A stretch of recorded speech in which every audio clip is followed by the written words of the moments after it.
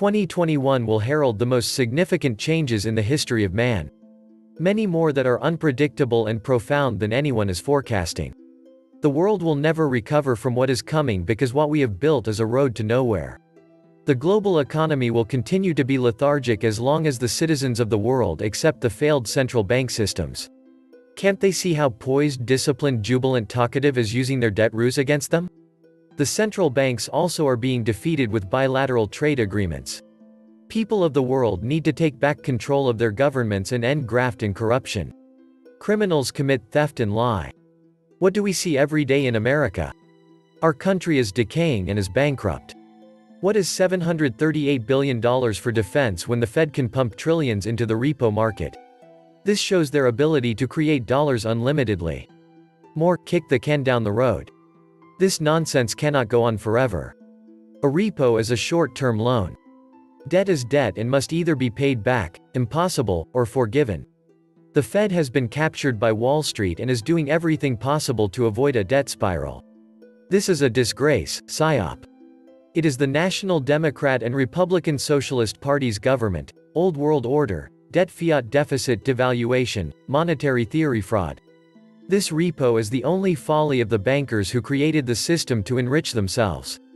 Repo itself is BS as bankers lend to other bankers continually trading fake fiat to make some usury on the fake fiat they got for free anyway.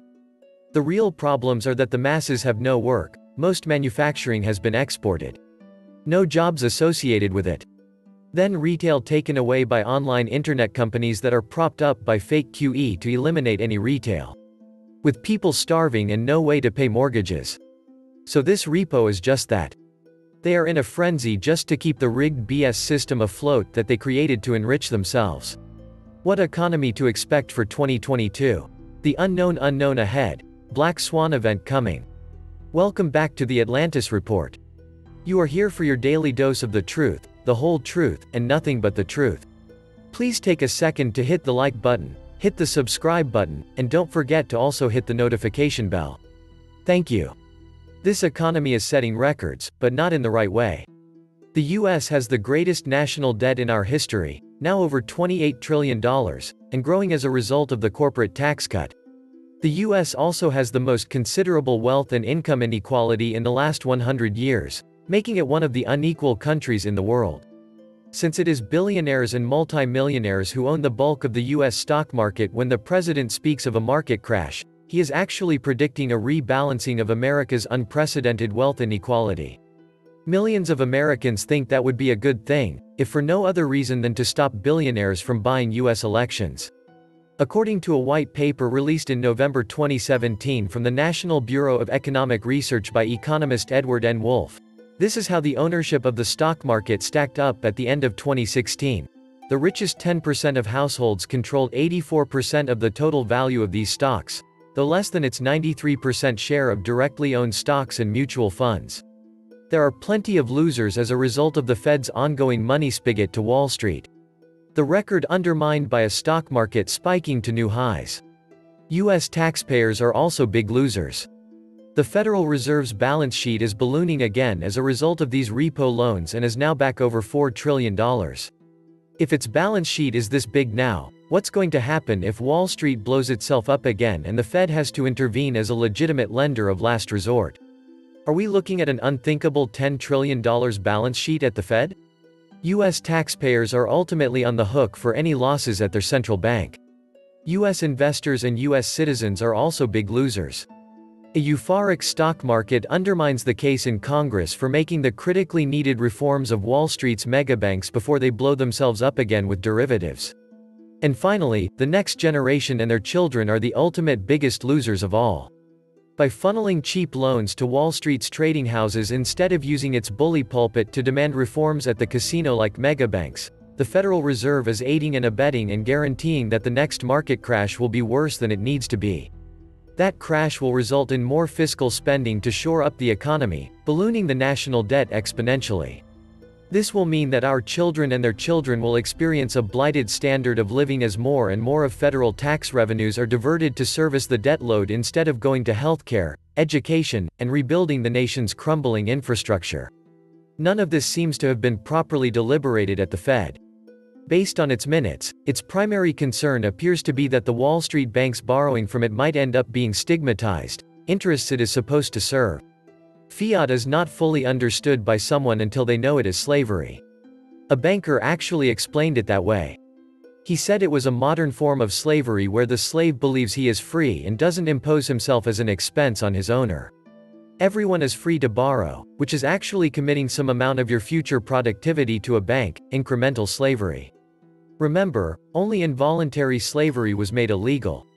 There really is something behind fiat. It isn't created out of thin air. All money is borrowed into existence at interest. That creation debt becomes a debt of the people because their governments are the borrowers that borrow the fiat into existence. That creation debt has an interest rate attached, and it becomes the asset behind the created money, a sham, no doubt, but seriously different than thin air. Thin air would be much better because there would be no resulting debt offloaded to the people. So day number 1, the Fed permits $1 million to be borrowed into existence. Day number 2, there isn't enough money in existence to pay off that creation debt because of overnight interest. There is your enslavement. This concept that there is never enough money to pay off all debt is fundamental. Even worse than enslavement, it pits a person against a person because the more I pay off my debts, the more impossible it becomes for others to pay off their debts. The people are not only slaves. They must cut each other's throats to attain freedom from debt. It's musical chairs. There must be losers. The banksters don't need inflation to rip off the system. They could own the world through fractional reserve lending alone. In fact, they already did that, but gold stackers don't like to talk about it. Bankers cornered the wealth in the US using fractional reserve lending while gold coinage was in circulation. It is a wonderful life, Jimmy Stewart. Then the banksters wanted to demonetize silver when they had all the gold. That was the real story behind the Wizard of Oz.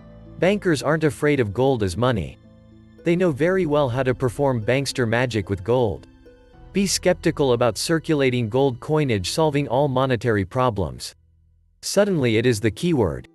Everyone is laughing now until that sudden moment waking up in the morning. Public pension funds will be lost. How can you pay a police officer, firefighter, etc., 70% of their best career salary sustainable forever? Some of those are earning $80,000 to $100,000 a year for a pension. It could have worked for a while for millennials' grandparents, but it will not for our parents and ourselves. The bubble will pop. History teaches a lot, but most ignore history and never learn. Revolutions usually happen when people are improving their lot, but the ruling class is getting much richer much faster. This angry them off big time, because of the blatant corruption involved. In the last 20 years, 1 billion people have risen out of complete poverty. They now have a couple of hours per day to realize how much the government is responsible for causing so much economic oppression, and it creates anger. Surely we can be more prosperous without government parasites. Politicians, beware of the new birth of freedom. Your days are numbered. From the fake market to the fake money printed or zeros put on balance sheets. Fake news driving fake people to broadcast it. But, what is real will be the pain and suffering the human family has come. There isn't another time in history quite like what we're facing. A godless society who has fed their minds and hearts on killing and has the fullest of potentials on every scale to accomplish it locally and globally as our food supplies are being wiped out. Our human bodies and the abilities to fend off diseases are weakened by decades of antibiotics, and we now face supergerms and bacteria. Water tables filled with chemicals from industrialization and piss-poor management of Earth's resources. There's no shining hope in the youth who have been ruined by technology and pampered by society as unique and not a clue on respect or work ethics.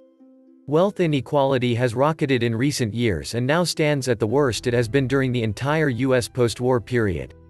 Studies show that the U.S. middle class has been more hollowed out than initially thought with respect to income by manufacturing jobs, and any gains made by the lower middle class were sharply overturned after 2007. Regretfully, considering current trends, we should not expect improvement in economic equality. The economy sucks because the elite wants their debt slaves.